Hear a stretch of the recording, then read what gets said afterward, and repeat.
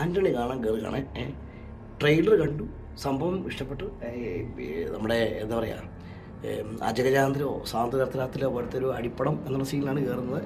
പിന്നെ അവറാൻ സിറ്റിയിൽ എന്ത് നടക്കുന്നു എന്ന് കാണാൻ വേണ്ടി കാത്തിരിക്കുന്നു. ജോജുവിനെ വൻ പ്രതീക്ഷയോടെ കാത്തിരിക്കുന്നു. പക്ഷേ ആ കാസ്റ്റിംഗ് മൊത്തം കൊള്ളാം, സൂപ്പർ. നമുക്കൊരു പ്രതീക്ഷിക്കാവുന്ന ഒരു ഹൈ പ്രൊഫൈൽ സ്റ്റൈലിലുള്ള ഒരു ഡെലിവറി തരാൻ പറ്റുന്ന ടീമുകൾ തന്നെയാണ്. ഡയലോഗ്സ് ആണെങ്കിലും ഓക്കെ, ലെറ്റ്സ് ഹോപ്പ്. കയറിയിട്ട് വരാം.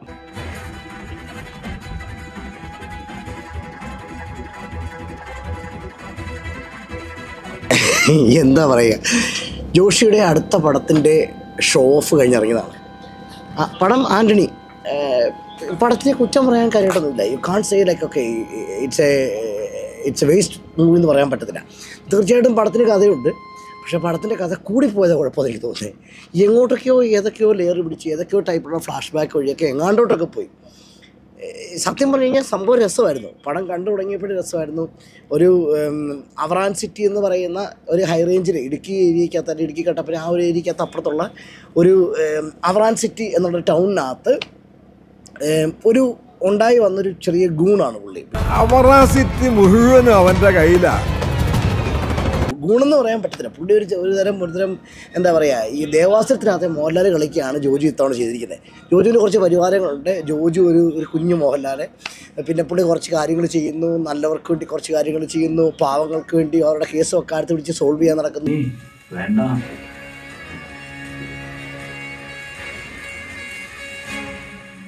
നാട്ടുകാരുടെ വഴി അടയ്ക്കുന്നവരുടെ വഴി നടത്തി മതിൽ പൊളിച്ചു കൊടുക്കാൻ നടക്കുന്നു.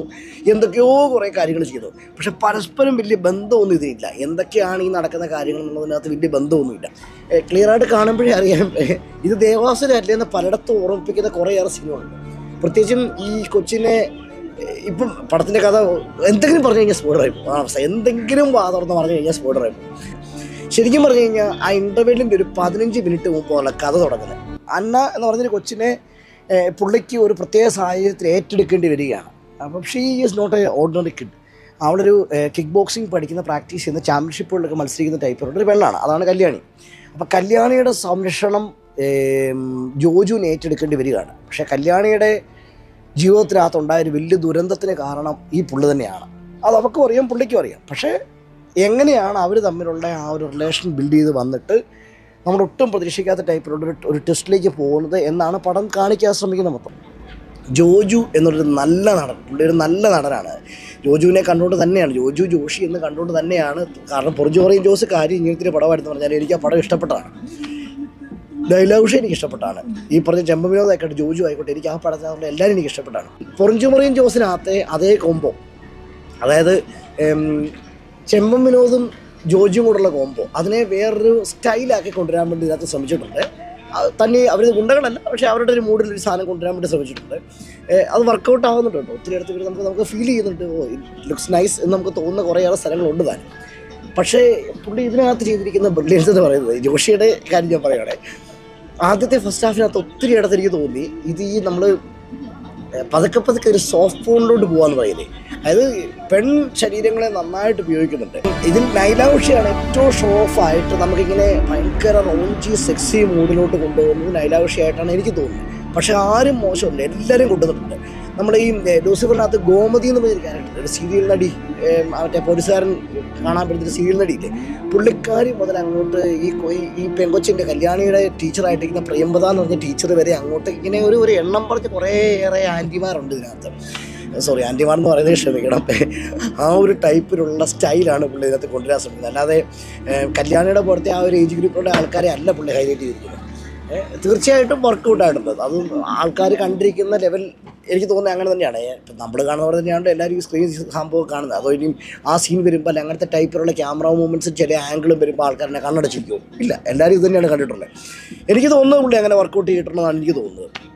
പടം മോശമൊന്നുമില്ല, എടുത്തിരിക്കുന്ന അടിപൊളിയാണ്. Renadive എന്ന് പറഞ്ഞ സൗണ്ട്സ് ലൈക്ക് ശ്രീലങ്കൻ സിനിമാറ്റോഗ്രാഫറാണെന്ന് തോന്നുന്നു. പക്ഷേ എടുത്തിരിക്കുന്ന ഷോട്ടൊക്കെ സൂപ്പർ. കാരണം മൂന്നാർ, വാഗമൺ, ഈവൻ കാഞ്ഞിരപ്പള്ളി സൈഡിലൊക്കെയുള്ള പല സൈഡുകളും അതൊക്കെ നമുക്ക് നല്ല പരിചയമുള്ള ഏരിയകളാണ്. എല്ലാം ഷോട്ടുകളൊക്കെ അടിപൊളി. സിനിമാറ്റോഗ്രാഫി ഒരു കുറ്റവും പറയാനില്ല. കളറിങ് സൂപ്പർ, അടിപൊളി കളറിങ്. പിന്നെ ഒരു ജീപ്പും ഉണ്ട്, കുറച്ച് ഷോ ഓഫ് വണ്ടികളുണ്ട്. ആ വണ്ടികളും കൊണ്ടുള്ള ഷോ ചില്ലറയൊന്നുമല്ല, അതുപോലെ നന്നായിട്ട് ചെയ്തിട്ടുണ്ട്. അത്ര സ്ലോ പേസ് എന്ന് പറയാൻ പറ്റത്തില്ല. ജോഷി പടത്തിൻ്റെ ആയിട്ടുള്ള എല്ലാ സ്റ്റൈലും ഉണ്ട്, നല്ല ചടുലമായിട്ടുള്ള മൂവ്മെൻറ്റ്സ് ഉണ്ട്, പടപടോന്ന് കാര്യങ്ങൾ ഓടി നിൽക്കുന്നുണ്ട്, സീനുകൾ എടുക്കുന്നത് അങ്ങനെയാണ്, കഥ പറയുന്ന രീതി സ്റ്റൈലിലായിട്ടാണ്, മേക്കിംഗ് ആയിക്കോട്ടെ BGM ആയിക്കോട്ടെ എല്ലാം കോൺട്രിബ്യൂട്ട് ചെയ്യുന്നുണ്ട്. സ്റ്റോറി ശരിക്കും തുടങ്ങിയിരിക്കുന്നത് ഒരു 15 മിനിറ്റ് മുമ്പ്, ഇൻ്റർവെല്ലിനൊരു 15 മിനിറ്റ് മുമ്പാണ് സ്റ്റോറി തുടങ്ങുന്നത്. നമുക്ക് തോന്നും ഇടയ്ക്ക് ലേറ്റായിട്ട് കയറിയാൽ മതിയായിരുന്നല്ലോ എന്ന് തോന്നുന്നത്. അവിടെ മുതലാണ് ശരിക്കും സ്റ്റാർട്ട് ചെയ്യുന്നത്. അതിന് വേണ്ടി ഇത്രയും വലിയ ഒരു ഫസ്റ്റ് ഹാഫിൻ്റെ നീളത്തിൽ ഇത്രയും നേരം എടുത്ത് ഓരോ ആ കൊലപാതകം ഈ കൊലപാതകം പിന്നെ വില്ലനെ കാണിക്കുന്നത്, വില്ലൻ്റെ ആ കാരണം കാണിക്കുന്നത്, വില്ലൻ എന്തുകൊണ്ട് ഇവനോട് ദേഷ്യം ഉണ്ടാകുന്ന ഈഗോ ക്ലാഷ് കാണിക്കുന്നു, ഇത്രയൊന്നും ഡെവലപ്പ് ചെയ്യേണ്ട ആവശ്യമൊന്നും ആ പടത്തിൽ ഇല്ലായിരുന്നു എന്നാണ് എനിക്ക് തോന്നുന്നത്. നിങ്ങൾ കണ്ടിട്ട് നിങ്ങൾ തീരുമാനിക്കാം. കാരണം എന്ത് പറഞ്ഞാലും സ്പൂർണായി പോകുന്നതുകൊണ്ട് എനിക്ക് ഫസ്റ്റ് ഹാഫിൻ്റെ കഥയോ സെക്കൻഡ് ഹാഫിൻ്റെ കഥയോ പറയാൻ മാർഗ്ഗമില്ല. ജോഷിയുടെ ഈവൻ പാപ്പൻ്റെ സ്റ്റൈലിൽ പോലും എത്തുന്നില്ല. പാപ്പൻ പോലും it was just making some kind of goose ബംപിങ് moments. നമുക്ക് പതുക്കെ ടെൻഷൻ ബിൽഡ് ചെയ്ത് കൊണ്ടുപോകാൻ പറ്റുന്ന സ്റ്റൈലിലുള്ളൊരു ഒരു കഥ അതിനുണ്ടായിരുന്നു. അതിന് പറ്റിയ ആളുമായിരുന്നു സുരേഷ് ഗോപി പാപ്പനകത്തൊക്കെ. ഇത് ജോജുവിൻ്റെ ഇതിനകത്ത് നമുക്ക് ആളതിലുള്ളതൊക്കെ ഉണ്ട്, പക്ഷേ ആ ആളുടെ കൂടുതലുള്ള ആൾക്കാരും മാച്ച് ചെയ്യുന്നില്ല. അത് വേറൊരു കാര്യം, അത് എടുത്തു പറയേണ്ടതാണ്. ഈ സ്ത്രീകളെ ഒഴിച്ചു കഴിഞ്ഞാൽ, ഈ ആക്ട്രസുകളെ ഒഴിച്ചു കഴിഞ്ഞാൽ ബാക്കി നമുക്ക് കാണുന്ന പലരെയും ആ റോളിന് യോജിച്ച ആൾക്കാരായിട്ട് തോന്നില്ല. അതിന് പ്രധാനമായിട്ട് ഞാൻ പറയുന്നത് ഇത് തന്നെയാണ്. പുള്ളിയുടെ കൂട്ടത്തിൽ നടക്കുന്നൊരു 4 പേരുണ്ട്. പലരും നമുക്ക് തോന്നുന്നത് ഈ അവസാനം കുത്തുകിട്ട് കിടക്കുന്ന മനുഷ്യരൊക്കെ ഉണ്ട്. നമുക്കത് ഇയാൾക്ക് എന്തിനാണ് എന്ന് വെച്ചാൽ ആ സ്ഥലത്തുള്ള ആ ലോക്കൽ ക്യാരക്ടേഴ്സുമായിട്ട് യാതൊരു ബന്ധമില്ലാത്ത കുറച്ച് എന്തൊക്കെയോ ഒരു മിനി കോടീശ്വരന്മാർ പുള്ളിയുടെ അനുചരന്മാരായി നടക്കുന്നു. ഇതുപോലത്തെ സ്റ്റൈലുള്ളൊരു ഫീലിംഗ് ആണ് നമുക്ക് അതിനകത്ത് തോന്നുക. Still that charm is not there. നമുക്കൊരു ഒരു ഫീൽ വരത്തില്ലേ, വാ ഇത് കണ്ടിരിക്കാം എന്ന്. ജോസഫിനകത്തൊക്കെ കണ്ടിട്ടില്ലേ, നമുക്കിത് കണ്ടിരിക്കാൻ പറ്റുന്ന ഒരു മൂവ്മെൻ്റ് ഉണ്ട്, നമ്മളെ പുഷ് ചെയ്തൊരു ഫ്ലോ ഉണ്ട്. ആ ഫ്ലോ ആ ഫസ്റ്റ് ഹാഫിനകത്ത് ഇല്ല. ഫസ്റ്റ് ഹാഫിന് ആ ഫ്ലോ കിട്ടിത്തുടങ്ങുന്നത് ഇൻ്റർവെല്ലിന് ഒരു 15 മിനിറ്റ് മുമ്പാണ്. എന്ന് വെച്ചുകൊണ്ട് ഈ പടത്തിനകത്ത് അതിഭീകരമായിട്ടുള്ള ട്വിസ്റ്റുകളൊന്നും പ്രതീക്ഷിക്കരുത്. പുള്ളി കാണിക്കുന്ന ട്വിസ്റ്റുകളൊക്കെ വേറെ ഏതോ വഴിക്ക് ഒരുതരം വേറെ ടൈപ്പ് കോമ്പോയോ ടൈപ്പുമാണ് ചെയ്യുന്നത്. എനിക്ക് മനസ്സിലായത് അങ്ങനെയാണ്. കുറ്റമൊന്നും പറഞ്ഞിട്ട് കാര്യമില്ല. അവസാനത്തെ ക്ലൈമാക്സ് കുറച്ചേറെ കാര്യങ്ങൾക്കകത്ത് ശരിക്കും പറഞ്ഞാൽ കിടിലൻ കാറ്റ് ട്വിസ്റ്റാണ് പലതും.